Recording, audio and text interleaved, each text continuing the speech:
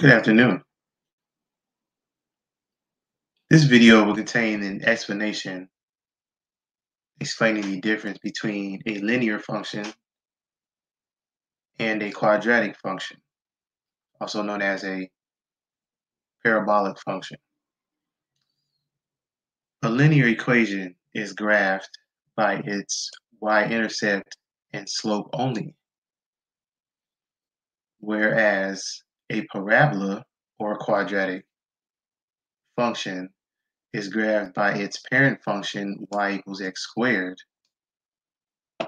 then translated to the left or the right, up or down, reflections over the x or y axis, and stretch. I'm supposed to say stretching.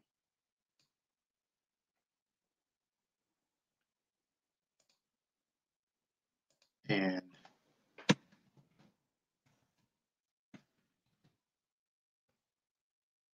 stretching or compression of the parabolas.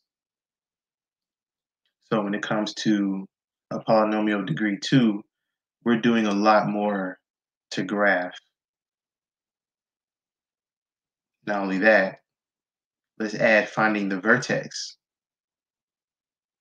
when we have a polynomial degree 2.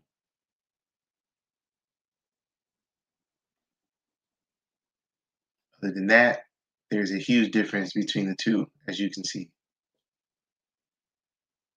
That's all the explanation there is. I hope this helped. Thank you.